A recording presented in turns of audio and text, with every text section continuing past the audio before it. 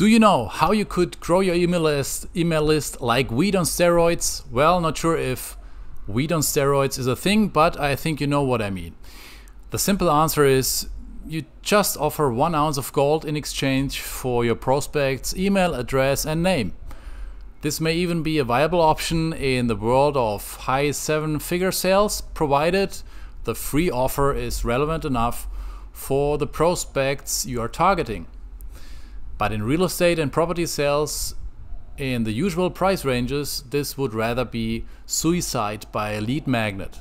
So in my video today I will cover how you can crush it with email marketing for real estate and grow your list with 4 simple steps. Now let's get to the first step.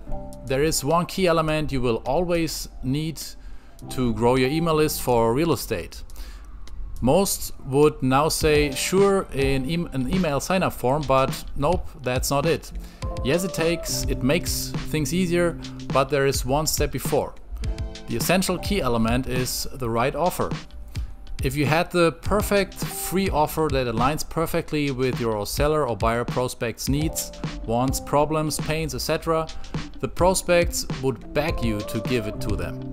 They might say something like, shut up and take my email address. It may even go so far as that you wouldn't need any eyeballs and ears, aka traffic, to make this offer known at all.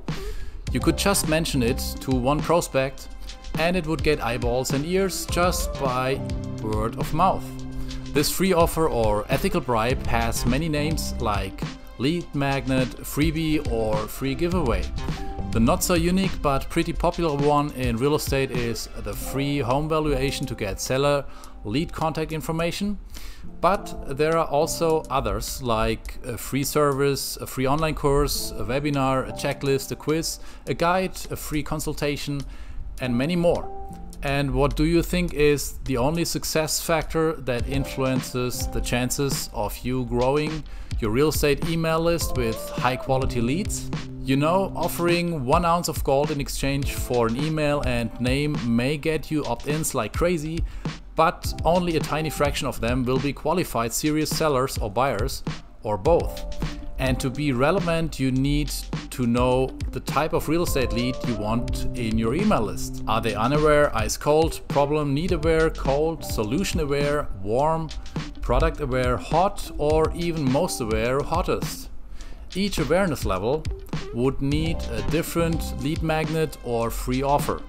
So the only one success factor that influences the chances of you growing your real estate email list with high quality leads is how relevant the lead magnet is to the type of prospect you target. Since giving away ounces of gold isn't a viable option, you likely will go broke.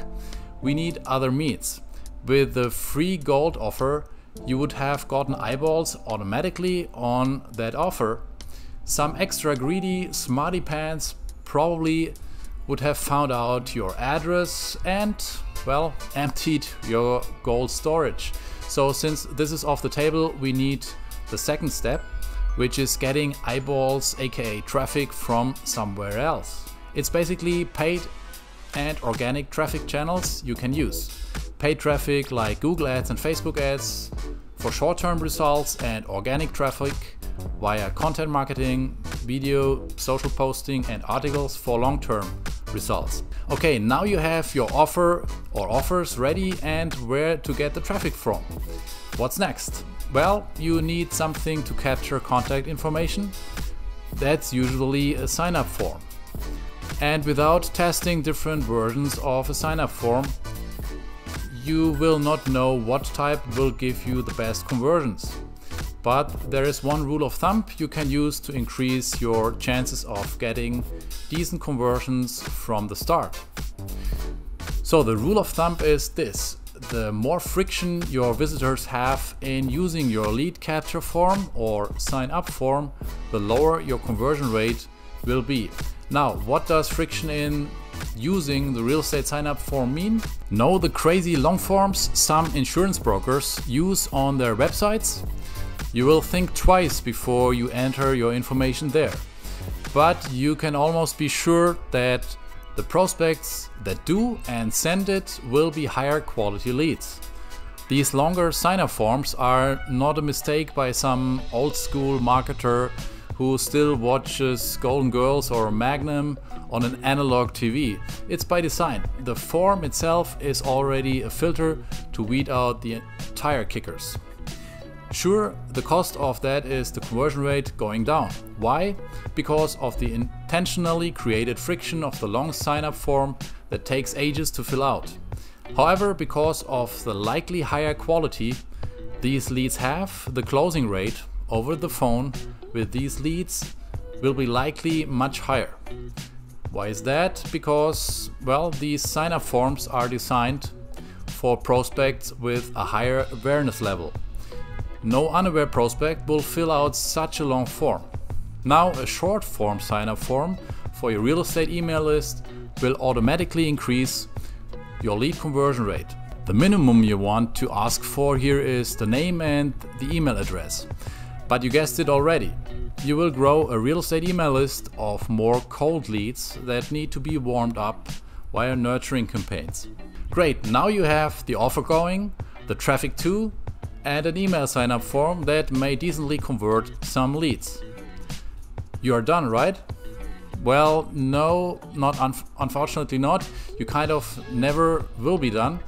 Think of the growth of your real estate email list as almost a never-ending conversion rate optimization process. If you get a 1% conversion rate, you want to think this is not the best you can do. To improve that number, you need to test the different elements of this funnel constantly.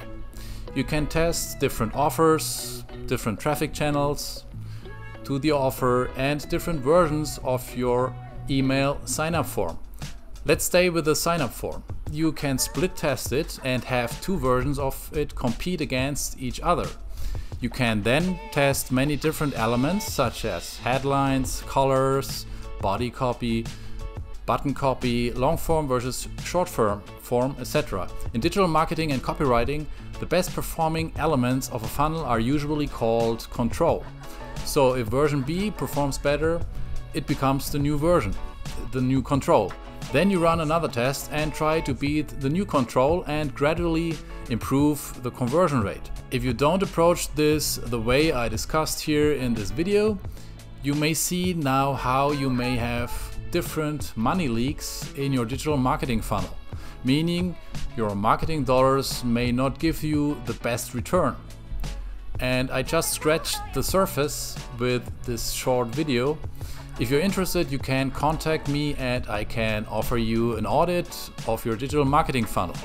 And if you want to know about the lead conversions of the top 100 brokers, real estate websites, and why they're pretty bad compared to other industries, check out this video.